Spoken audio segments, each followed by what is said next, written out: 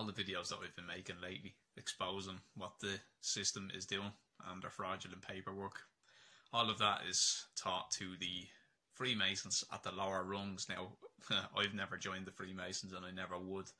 I never had to sell my soul to find out this information, but at the lower rungs, this is what they know. They know all about, writing in red, people being civilly dead, four-corner rule, quantum grammar, all that kind of stuff.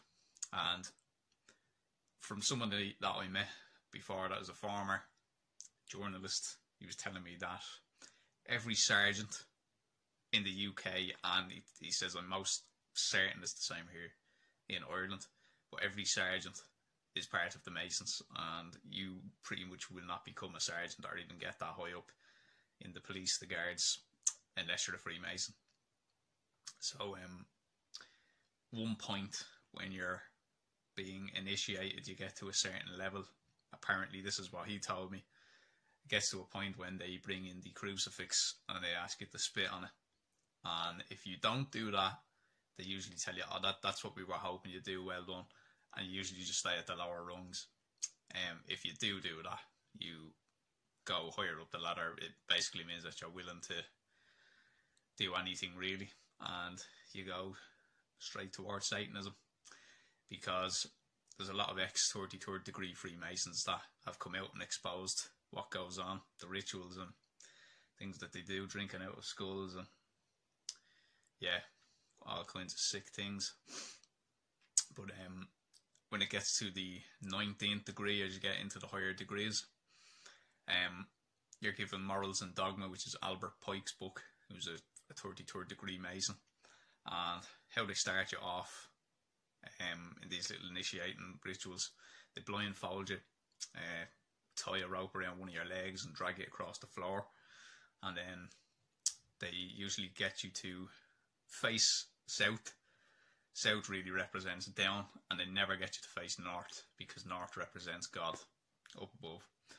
So they get you to face south, kneel down, and a big spotlight will be put on them, but of course they're blindfolded, and they're asked to pray to the light and ask what they desire most, say it to the light, and the light is what gives them all of their power, and it represents them becoming more enlightened.